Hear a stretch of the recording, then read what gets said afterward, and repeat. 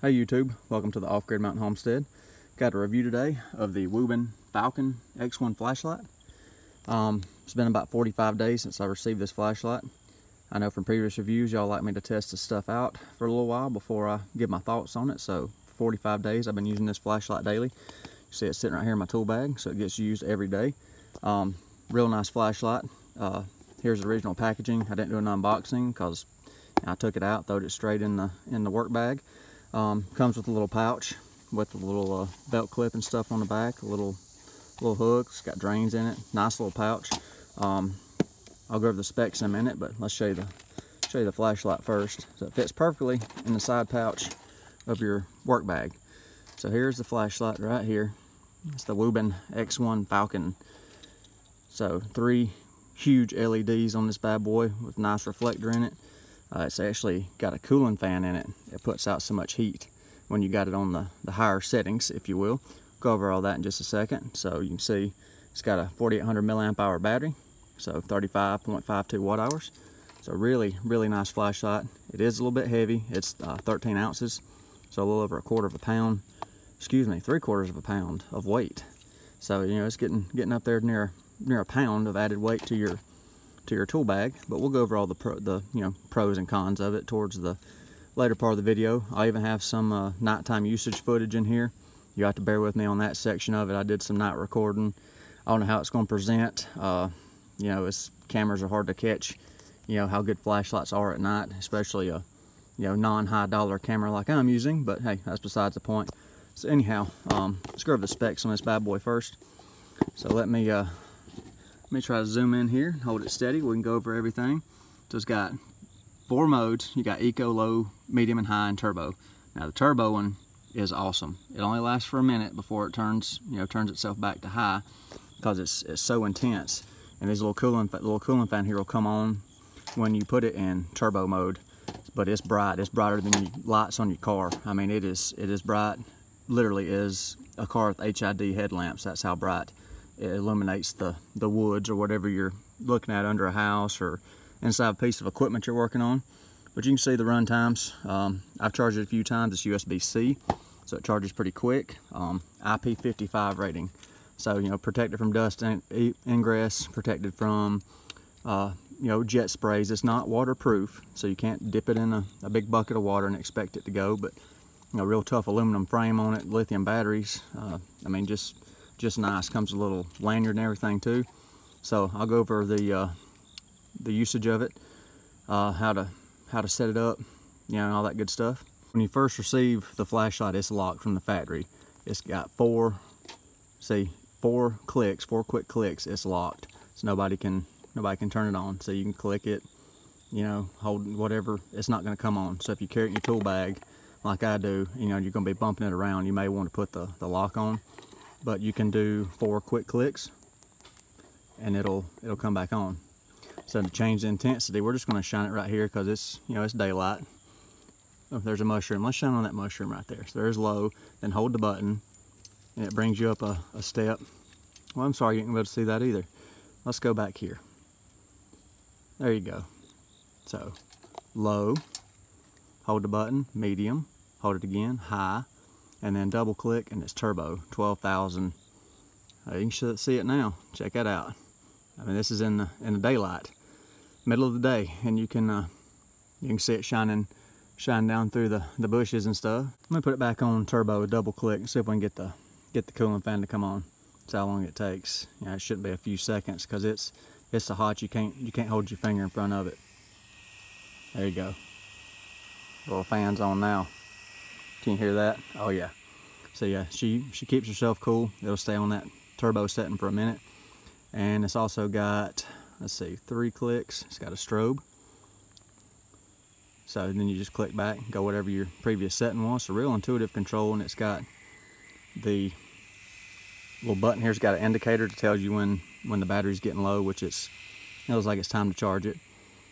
So you just one click to shut it off. And then you just click it once, it's back to your setting, and you just hold it down and it'll scroll through the settings, which is pretty cool. But this one, if you're looking for, let's say, a conduit or something in a commercial building, in a ceiling, above a ceiling or something, and your normal flashlight can't quite reach it. Well, this one, when you hit it on that turbo, it's like shining a 500 watt halogen through the ceiling wherever you're working at. So, real handy for that. Now the weight, it's heavy, so that adds a little bit of bulk to your carry. That's a drawback. That's the drawback. And the other, really only two drawbacks I see is, well, three. The weight, it's not completely waterproof.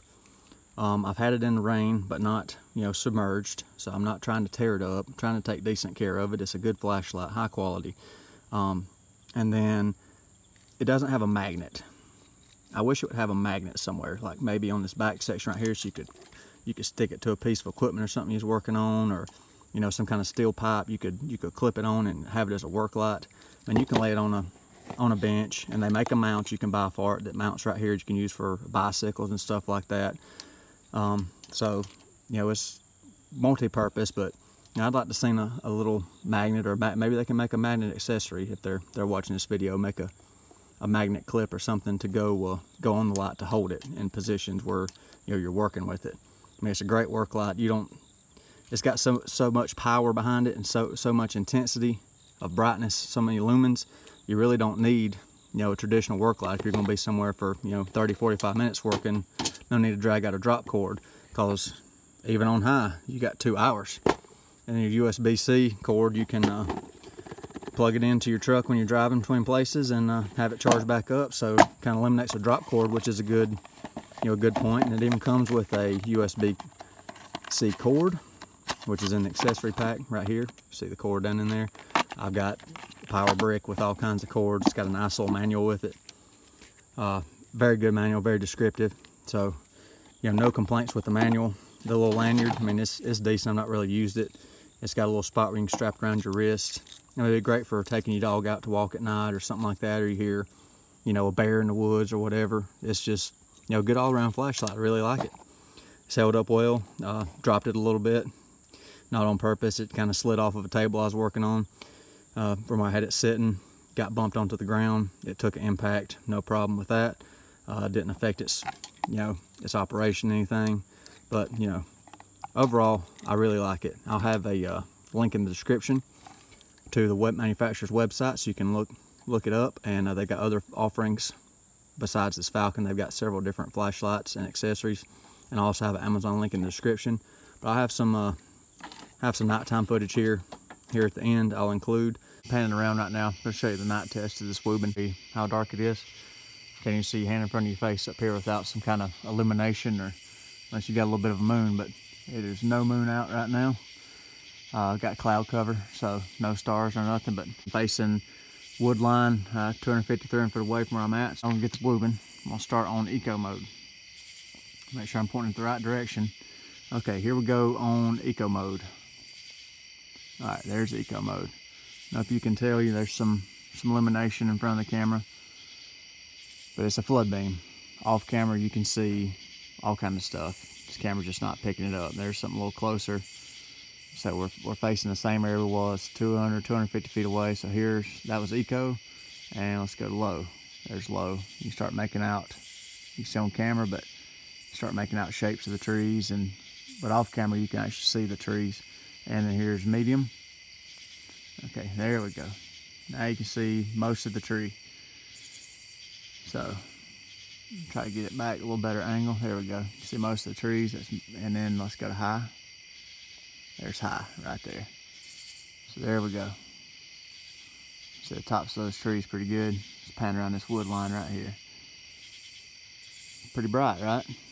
Here's the impressive part. Let's go to turbo. Boom. Look at that. I get the focus here. Sorry. Camera's trying to pick up the dark.